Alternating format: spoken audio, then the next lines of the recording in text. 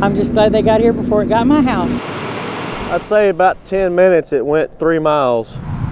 Nick Pellman rushed to call 911 when he saw smoke billowing from Old Southmayd Road, threatening livestock and Darla Welch's home. It started up on Swinnell Road up there, and within 25 minutes it came this way.